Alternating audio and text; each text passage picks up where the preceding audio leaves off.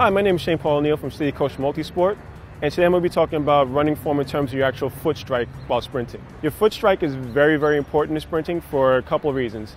A, for optimal speed and efficiency, and B, to avoid injury. Unlike normal running, sprinters run exclusively on their toes. The reason for this is with a heel strike, it actually forces you to slow down. Picture Fred Flintstone driving his car. When he wanted to hit the brakes, he dropped his heel down, and that's how he slowed down. Now imagine doing that every step for a 100-meter race, 400-meter race, and so on. The other reason is that it actually minimizes the amount of force that your body takes on. Sprinters can take anywhere from 8 to 10 times their body weight and force every single step.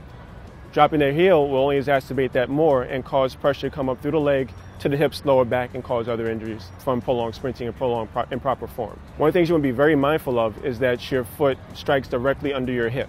Again, to avoid that stop motion, which can result in excessive force to your lower body, your hips, and your lower back. Another thing that sprinters do that's a little bit different from a distance runner is we do what's called dorsiflex. We will point our toe up in order to give ourselves a firmer platform when our forefoot strikes the ground. That way, A, you have a more responsive platform for your foot to come off of, increasing your speed and efficiency. B, it reduces the likelihood of you rolling your ankle and causing other injuries. And that's proper sprinting form in regard to the foot strike.